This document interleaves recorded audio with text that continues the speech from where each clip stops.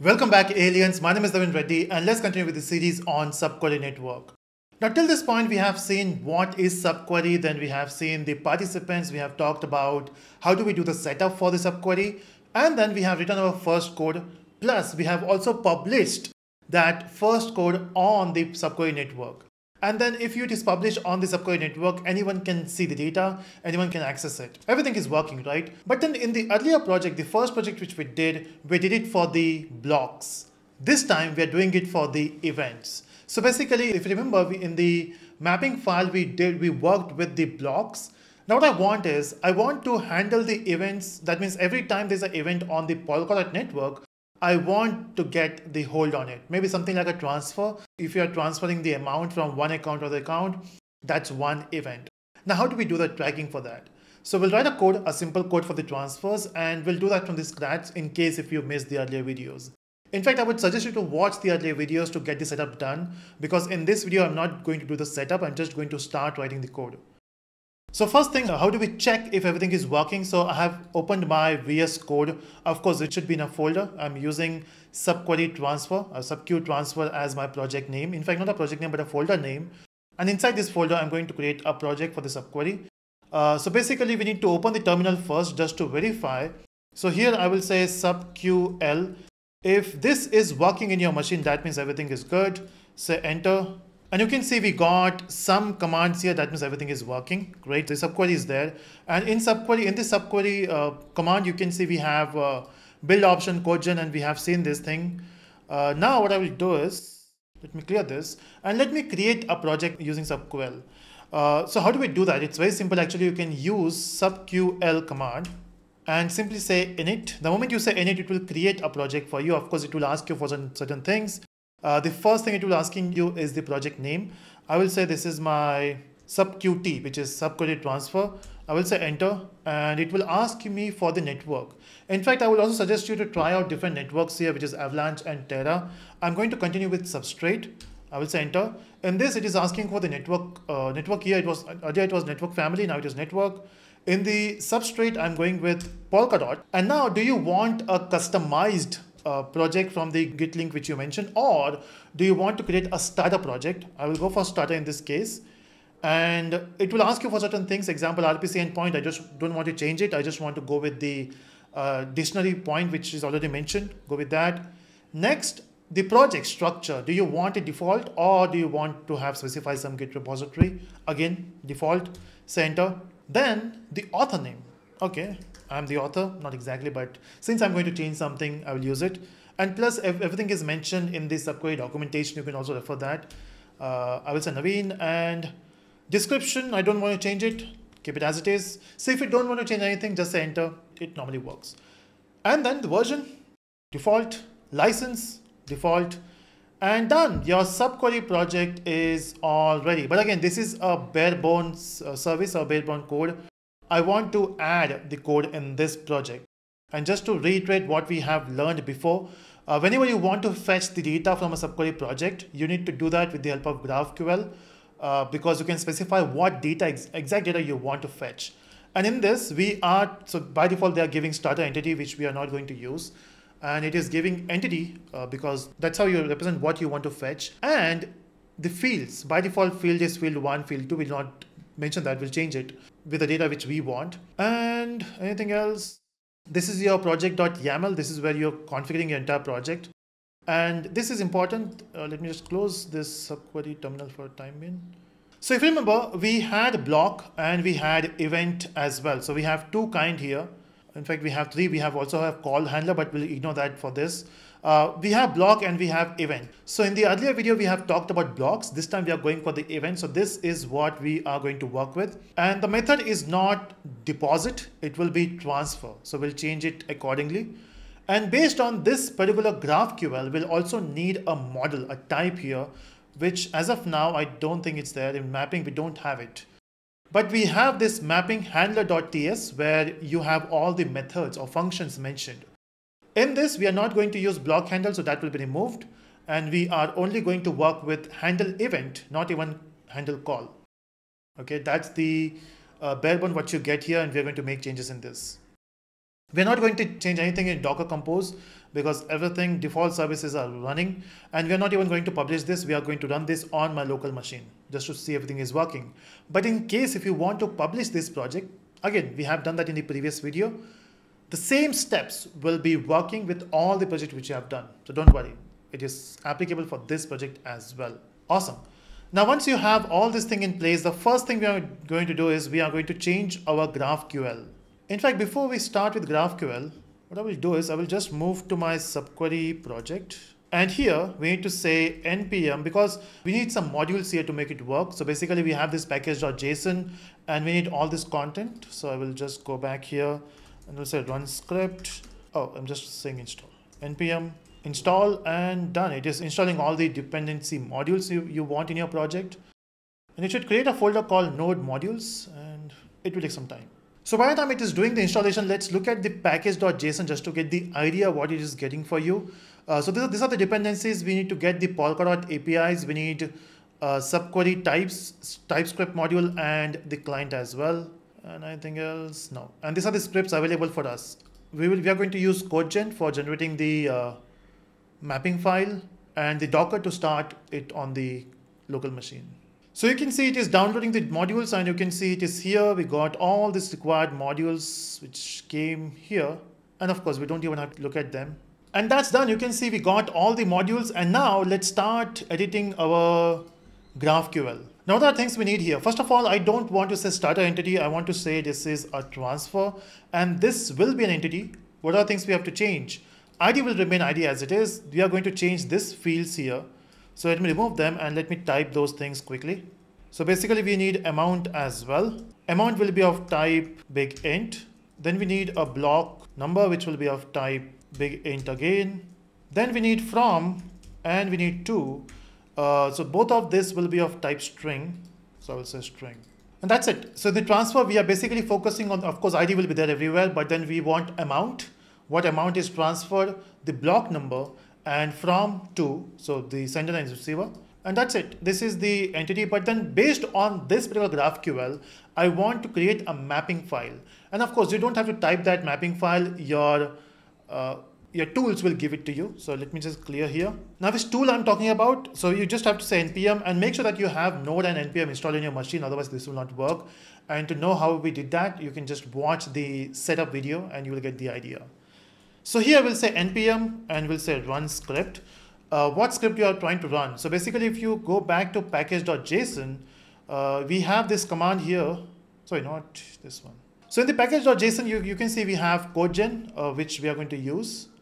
So we'll come back here and say CodeGen, and it will create a mapping file for you, which is done. So you can see we have types in modules, and we got transfer.ts, which is matching with the GraphQL which you created.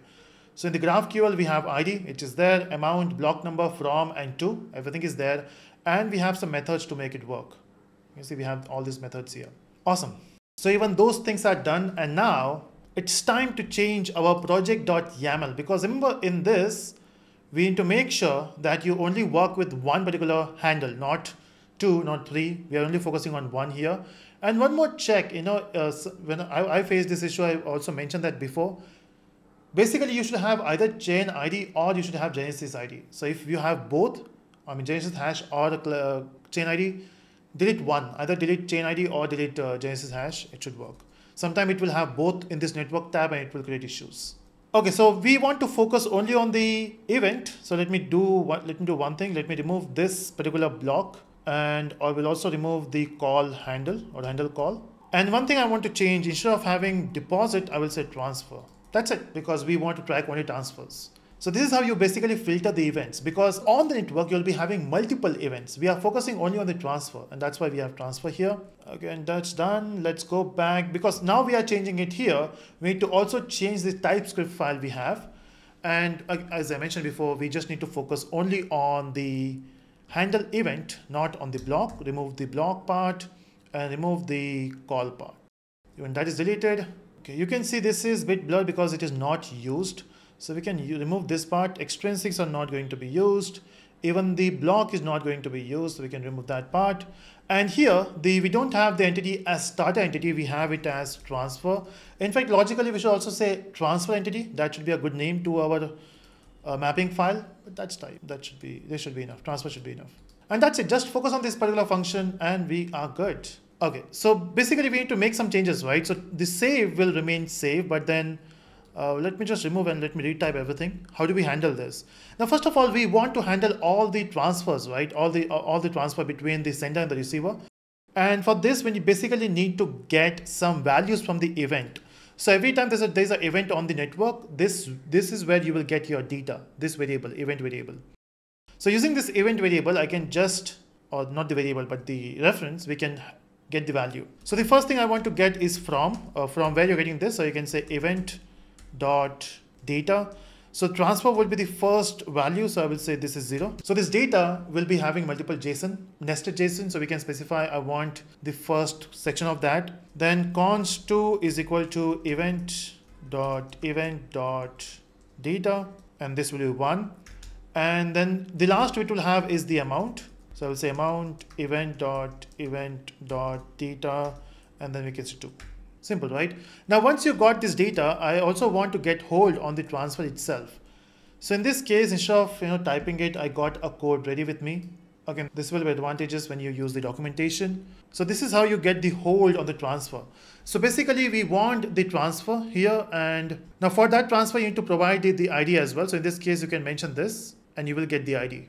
Now, how do I know how do we get the transfer object? If you go to transfer.ts, when you want to get the object, can you see that? We have a constructor which takes the ID, and that's what we are mentioning here.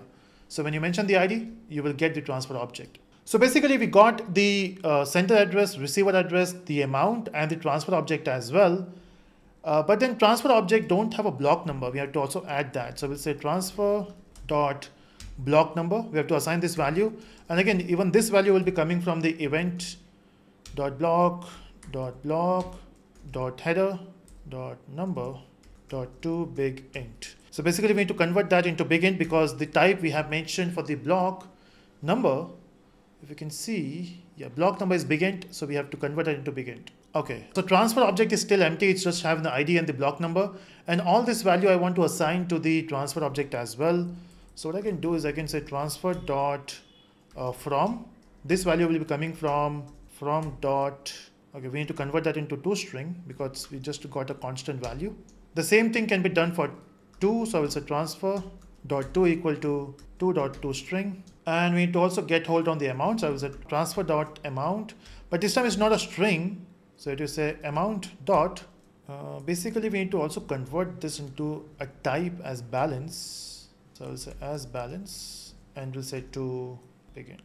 Okay, so basically we got the hold on the transfer object, and once you have this object at the end, you can simply say save, but then that should be with the help of await. I will say transfer dot save. That's it, because all these methods are mentioned in the TypeScript file. You can see we have the save method here, which will do the stuff for us. So this is done. So every time there's an event in the network, which is transfer, of course, we have applied the filter, right? So this will be called, and you got the hold of the transfer. Okay, this is good. And now it's time to run this code. So before running, we have to make sure that you build this project. Now, how do you build this project? So let me just clear this here. I will say clear. Now, how do we build this? So you can use yarn or you can use npm. So I'm using npm here. So we'll say run script. And to run this code, basically we need to build this code, you can simply use a build command, which is actually mentioned in the package.json. It is trying to build it and done. There's no error. First time, when I was doing this. So finally it worked on the first instance itself. Great. Now, once it is built, it's time to run this code. So how do we run this? So before you run this code, you have to make sure that your Docker service is running. And as of now, in my machine, Docker is not running. So I will say Docker, open Docker. It will take some time to open it. Okay. It is still starting, but then how do we start? So once your Docker is started, in fact, you can also check the status, but then, okay, so my Docker just got popped up. And let me remove all the old containers here. I love to keep things clean. Now, once your Docker is up, you can simply start your Docker. And you can do that with the help of npm run script. And you can say start Docker. Again, all these commands are mentioned in the package.json. You can verify from there what command you have to use, and you have to say enter, and done. It is making sure my containers or the images are up and running. Basically downloading the images now. Again, it will take some time to download. Okay, it seems it is done. Let me just verify once. Oh, it's still downloading. It's still doing its work. So both this subquery node and Postgres is up and running. The GraphQL engine is still not running. Oh, GraphQL engine is done, pulling done, but it's not started the GraphQL engine yet. Okay, even GraphQL engine is started and okay, everything looks up and running. And now how do we access it? Of course, your Docker is running, the image are running. How do we access those things? And for that, let's go to the browser and say localhost :3000. And okay, this is where you can fire the GraphQL queries. Okay, now instead of typing it here, so how do we access that? So basically we have to use GraphQL. So I want to fire the query here. Now this query is specifically designed for the transfers. So we are doing it for the transfers. And what value I want to fetch? So basically I want to fetch the first, let's say 10, and I want to order by, let's say I want to order by amount because I want to know who did the biggest transaction here, and in descending order, of course. So it will order everything, but then what data you want from the transfers? So I was at nodes, and in this you can mention what data you want. Of course, I want the ID. I want to get the amount. In fact, we have mentioned all those things there, right? I also want block number. I also want from, and I also want to. That's it. I want all this detail. And of course, only those details we have asked our GraphQL to fetch. Now, if you got everything, just say run and it will give you the data. So you can say this is the ID and this is the amount. Since we are saying descending order of the amount, we got the biggest amount on the top here, right?